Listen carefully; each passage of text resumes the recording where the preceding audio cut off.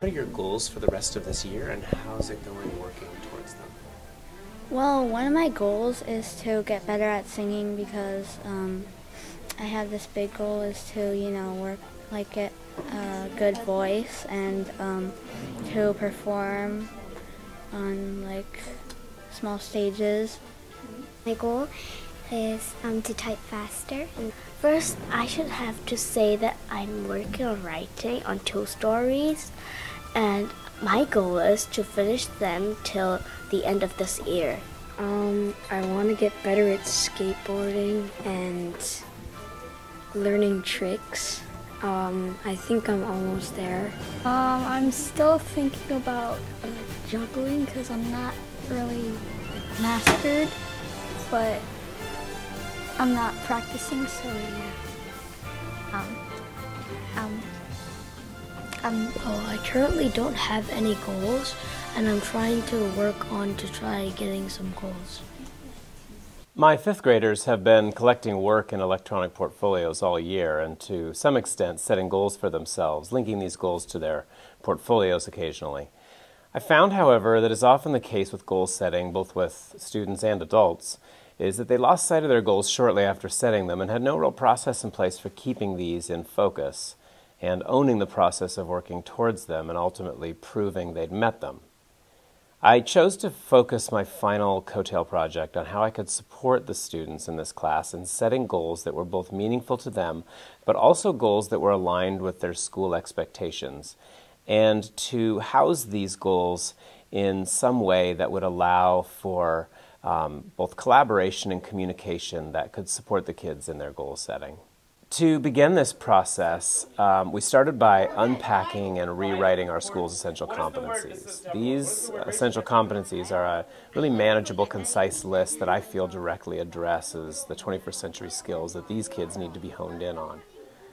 After we had discussed them as a class and the students had worked in groups to rewrite them, students made copies of a Google Doc that had these rewritten essential competencies in them and embedded this into their e-portfolios. They then chose 1 or 2 that they wanted to focus on. They then began the process of planning the steps they needed to reach the goals as they saw them, searching for evidence and mastery along the way.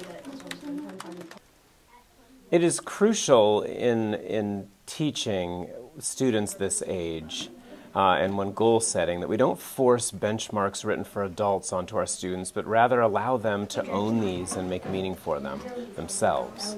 The essential competencies in this case are meant to nudge these students in a direction we feel is important, but the path that they take is theirs to take.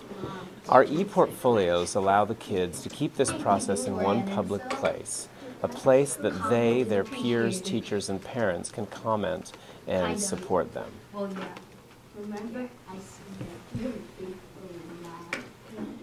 In reflecting on my goals for this project and where the class has taken them, I'm struck with 3 things.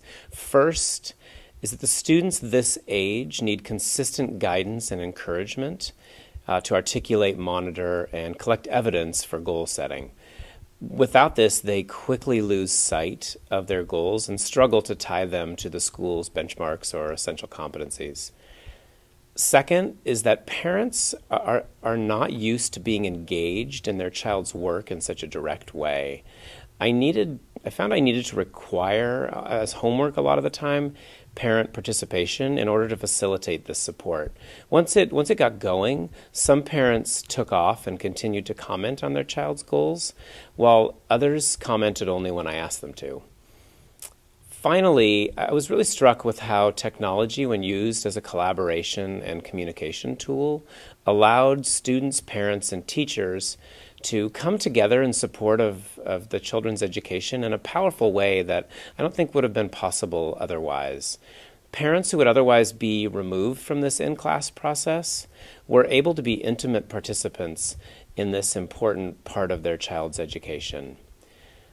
I was proud of where my class took this project and how they grew in their ability to set, monitor, and focus their goal setting, as well as how they encouraged each other along the way. This is definitely an example for me of how technology can enrich and enhance in really meaningful ways the teaching practice.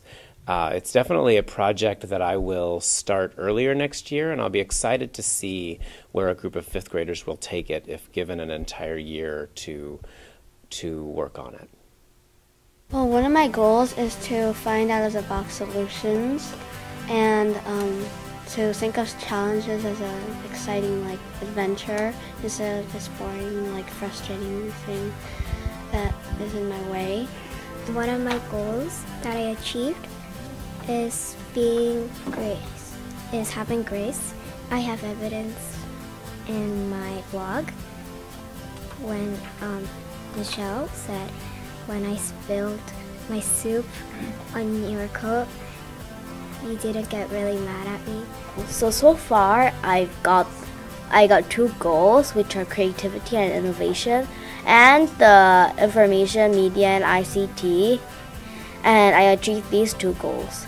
And now I'm working on Christ-like attitudes, and I'm trying to show self-control every time. Had one classmate write me a comment on my blog that said, "I already think you are a great leader." Well, I achieved 4 goals, and for one of the goals, mine was to show Christ-like attitudes to the world every day. And then for my evidence, I got the evidence, and it was being the bucket filling, the filler for the month. I'm trying to work with people I don't know and solve problems that are hard and that I don't really know how to solve. And the problems I don't know how to solve is going pretty well, but then I haven't found any people that I don't really know to work with yet.